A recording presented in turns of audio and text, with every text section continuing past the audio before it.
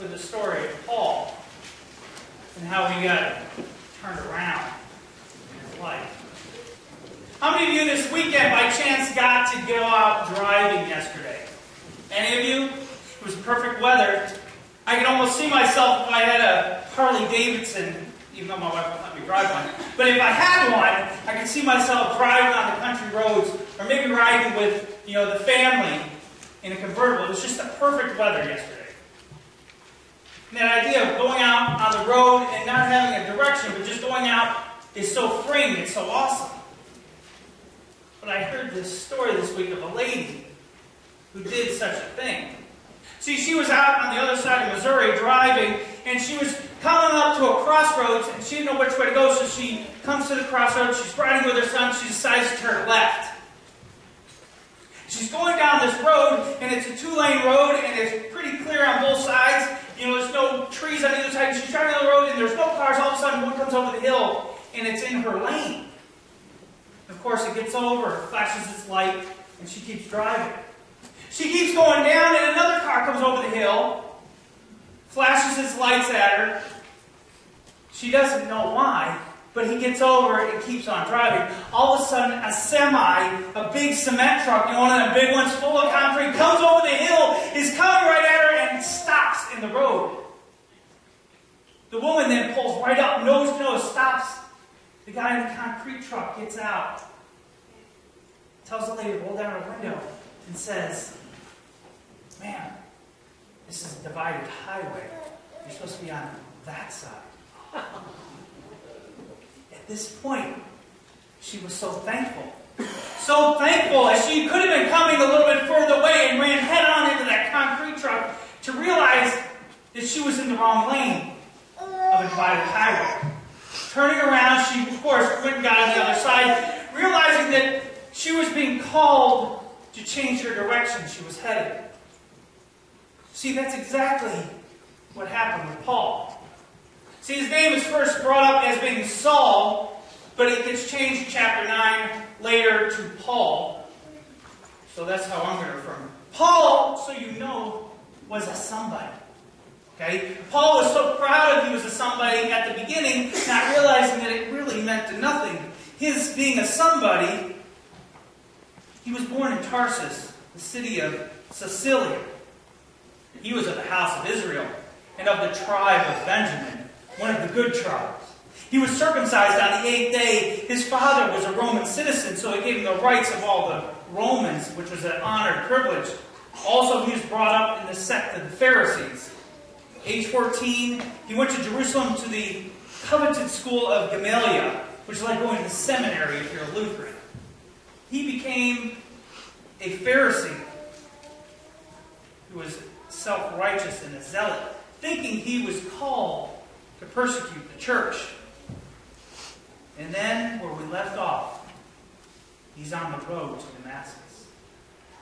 See, Paul went and purposely got letters so he could find the Christians, bind them in chain, and drag them back to Jerusalem to be punished, to be thrown in jail. He thought his calling in life was to find these Christians, the members of the way, and punish them. Because that's what he thought the law told him to do. That's what he thought the law was leading him to do. Paul was being led astray. Paul even got to the point of being there when Stephen is stoned to death, leading the crowd and then bringing the garments to him to show his approval. Paul was not a good man. Paul was the last person you'd expect to choose. But Paul ran into his own cement truck. Paul, as he's traveling down the road, headed to Damascus with such a mind frame, the light shines down and strikes him down where he can't see. And then he calls out, "Who is it? Lord?" He knew that everything had changed. See, each of us may have had that moment in our lives, or may be waiting for that moment, where God calls each of us. God puts these signs in the road in each of our lives to turn us around, to make us change direction, to make us see where we've gone astray. And there are moments where it's as simple as a road sign to get us to turn around. And there's other times or it takes a truck to slam right into us.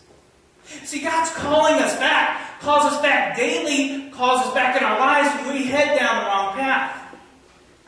See, too often we can be led astray by our jobs, by spending too much time on the internet, by spending too much time focused on our sports, by spending too much time not focusing on our family and God and what's important, but focusing on the things that don't count.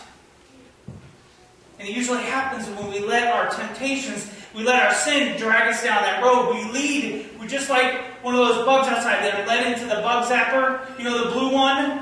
What happens? It's over. And that's the problem with sin. It's leading us to the bug zapper. Christ is the light that's leading us down the correct path, and we get led astray.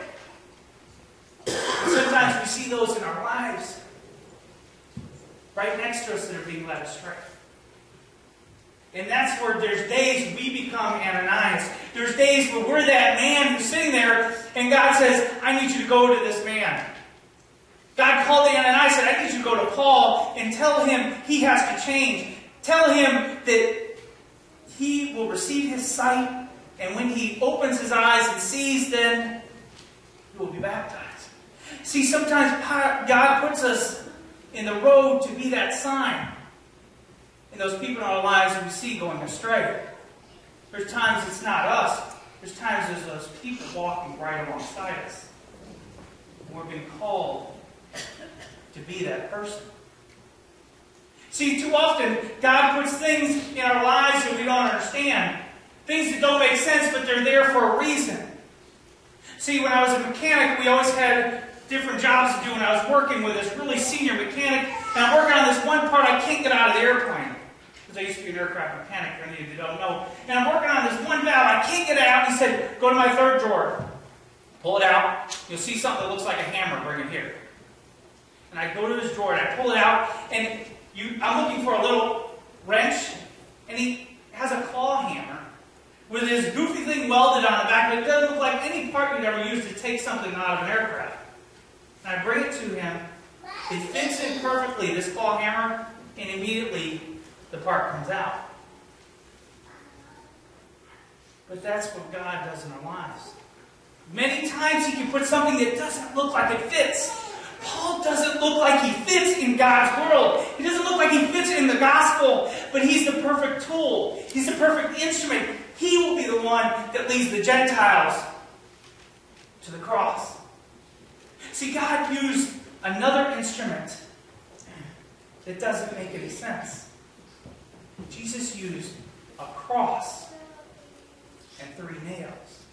See, a cross and 3 nails never would make sense to anybody that it brings salvation, but it did.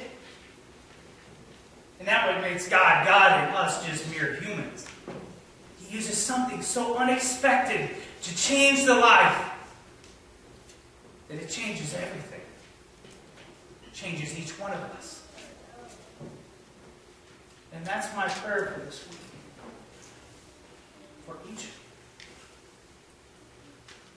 That God will make you that instrument in others' lives so that they may see Christ. Amen. And may the peace of God, which transcends all understanding, be with us in hearts and minds through Christ Jesus. And God, dear Lord, today, make me an instrument for you. Amen. Please stand as our service continues in the Apostles' Creed.